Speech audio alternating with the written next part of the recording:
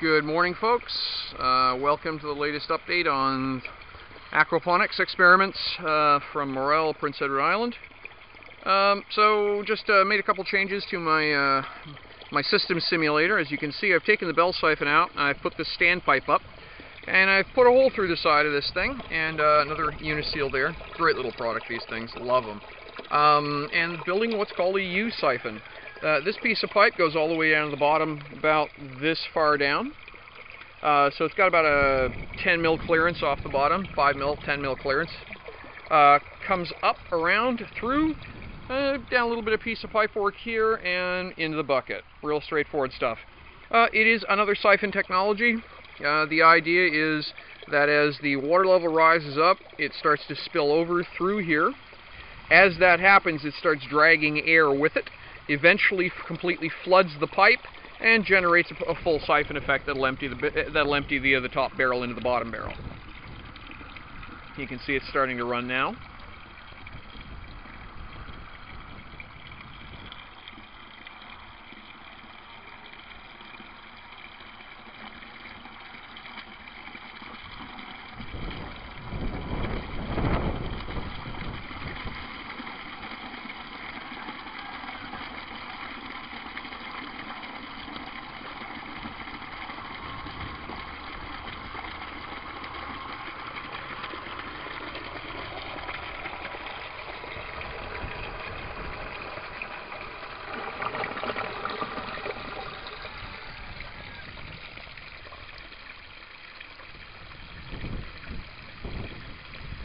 It's going to linger like this for almost a full minute at about this speed as it just drains off the last little bit. Because there's almost as much water coming in as going out, it takes a few moments, but essentially what's going to happen is that air is actually going to wind up filling the pipe backwards this way until the siphon breaks here, and then you'll hear a bit of a burping type noise, and then it'll stop running entirely, and then this barrel will start filling up fairly quickly. It's the same 800 liter per minute pump down the bottom of the bucket as for in my last video, which means that right here I've got a 50 mil to 30 mil reducer. That's 50 mil pipe, 30 mil pipe down below it. If I go 50 mil pipe the entire way through, the amount of water coming in just isn't enough to properly flood the U, and so the siphon never starts properly. It hits a state of equilibrium and just stays there. U-siphons have got a couple of advantages. Most notably is the fact that, unlike here, where if I want to use this, I wind up occupying a fairly large piece of territory in my grow bed. You know, the siphon and then the bell on top of it. Ta-da! What actually winds up with this is that this entire rig can be set under gravel level, and so you can pretty much plant right on top of it. The other thing which is of interest of this is that it's just simpler to install. You put the hole, you put your center about where you want your water line, and that's how it works.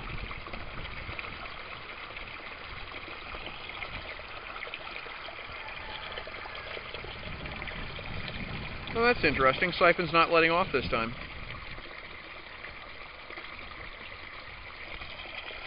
It seems to have hit equilibrium. Well, hang on a second. I'm going to pull the power on it.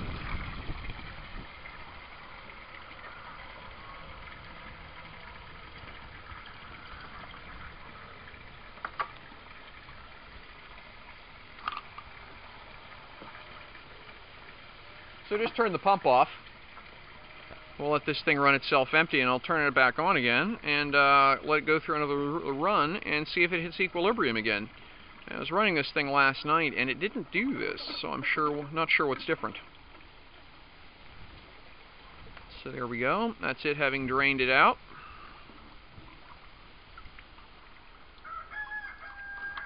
And so you can see the water's basically right down the end of the pipe. And has stopped. The reason by the way, the water is so murky is because threw a bunch of gravel that I'm going to be using in the aquaponics up front. Of course, all the gravel dust that's on it, the rock dust, You know, it's azomite, it's great stuff, but it takes a little bit of a few runs around to rinse out. I'm going to actually be dumping most of this water and any of the rock dust we pick up while we're working into the garden, because it's a good soil amendment long term. I'm going to plug this thing back in over here. So pump's plugged back in. Let's see if this thing goes into equilibrium again. I have seen a lot of folks with what they do is they put a bleeder tube, basically a piece of hose that comes out of the top of this point here down to just above, just nearly the bottom of this pipe. And the idea is that as the water level drops below that point, it starts pulling air up into the siphon here, and that siphon breaks the air going in, breaks the siphon process and stops it no matter what. So that may be something that's non-optional. I haven't experimented with that yet.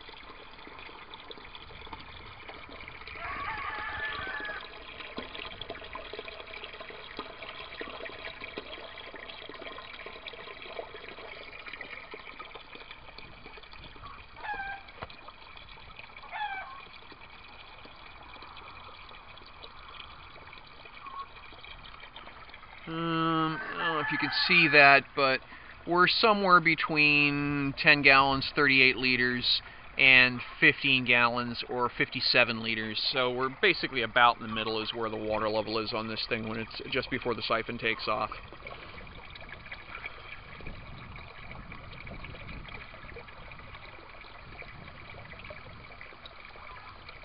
And you can see the water's starting to go.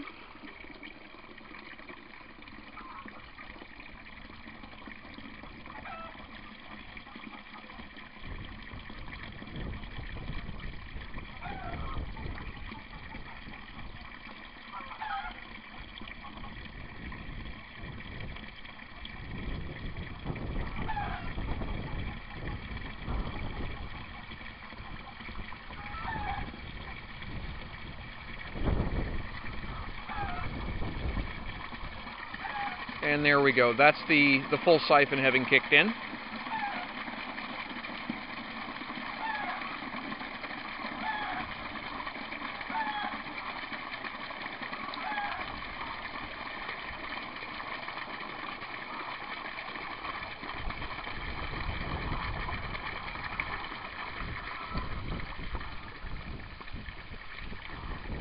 Well, let's see if this thing cuts off the way it's supposed to.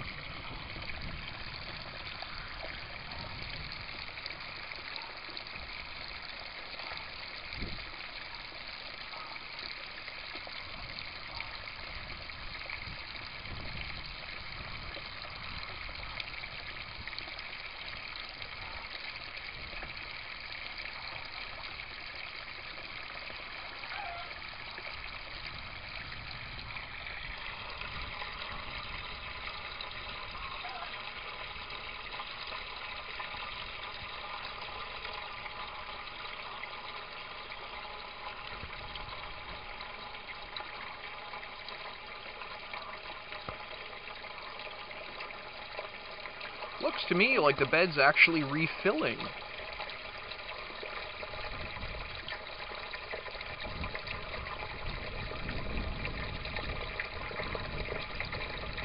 Yeah, it is. So the siphon's still running, but the bed is slowly filling back up again. That's interesting stuff.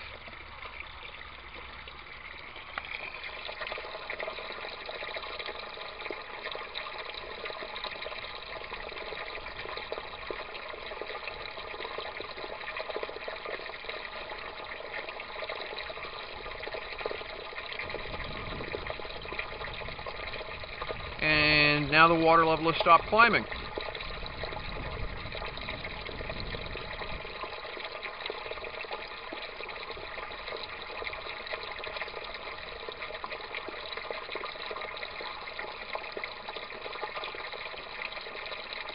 And now the water level's going back down. The siphon's running a little bit faster, in fact.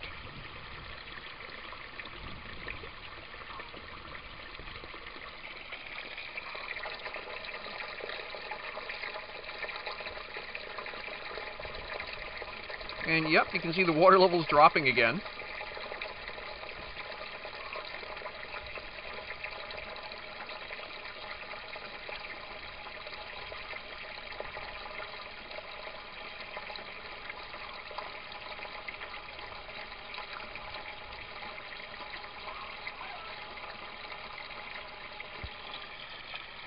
Pump's still running.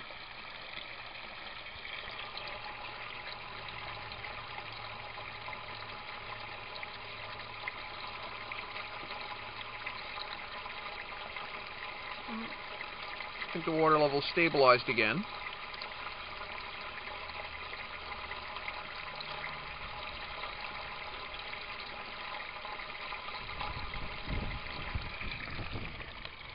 And this is still going.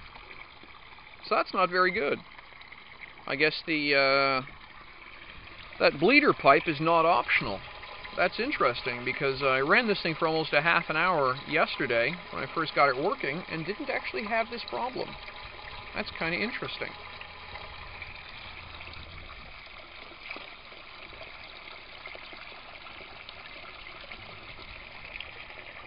I'm wondering if maybe the pipework is sagged or something, so the water behavior is different.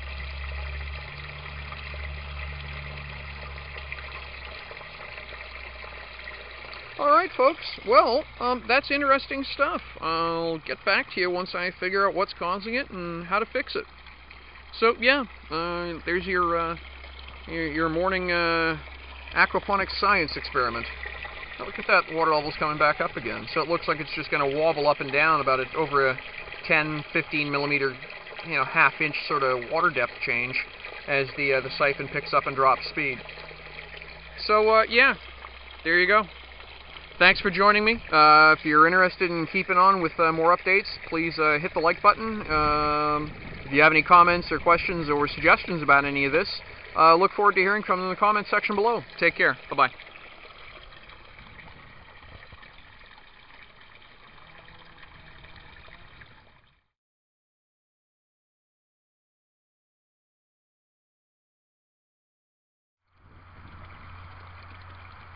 Howdy folks, Michel Valancourt back again from Morel, Prince Edward Island.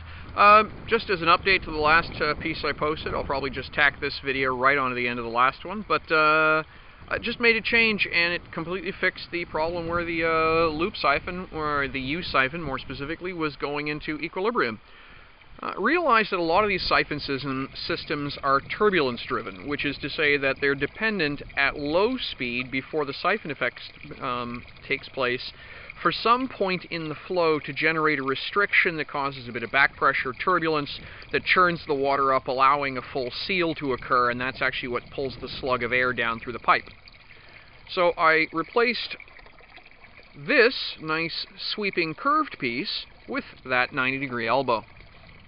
The effect is pretty damn spectacular, in fact. Watch how fast this thing starts up now.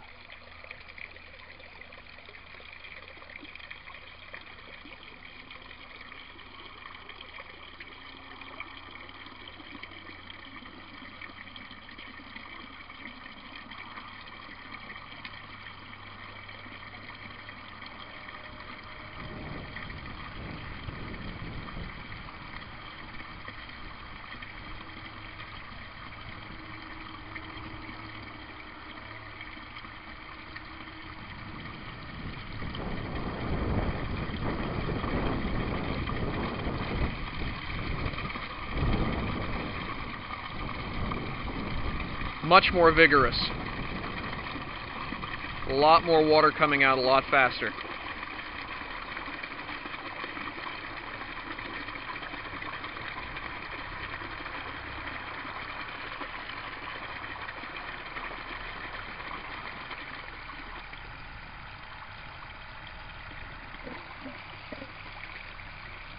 And it cuts off neatly, just like that. Essentially, it's pulling the water through so fast that it can't hit equilibrium, because I think because the 90-degree elbow here starts the process that it's pulling water far faster than the pump can bring in, which is what we want. So essentially, it starves itself out for air down here. and then, starves itself out for water, my apologies. So as the water level comes up and starts the process again, we'll watch it one more time, and yeah, I'll call that a wrap.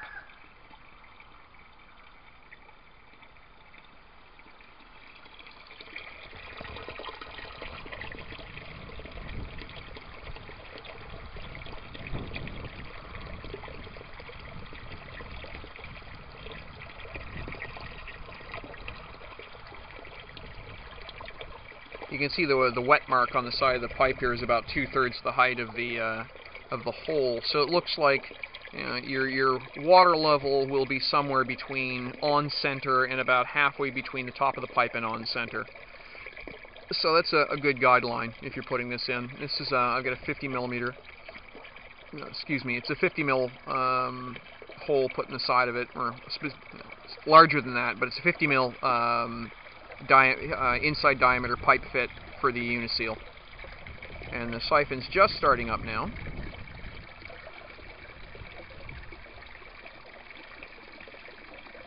You can see the water level's still going up slowly even as the siphon starts to take off.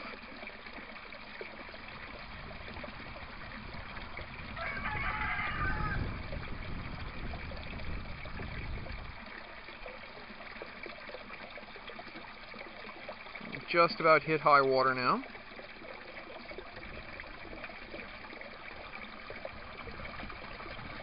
And there's the siphon.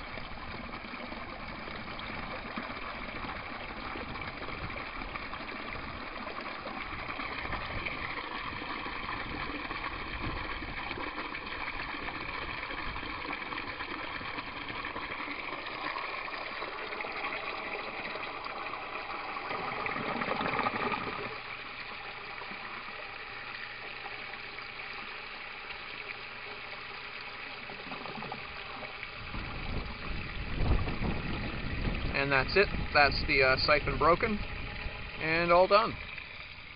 So yeah, interesting change. Just how going from the original, no turbulence, smooth curve to a sharp 90-degree angle affects the system. I may see if I can't get another one of these fittings and replace the inside one and see if it changes the behavior itself. I'll let you know. Okay, folks, that's it. Thanks for joining me. Take care. Bye-bye.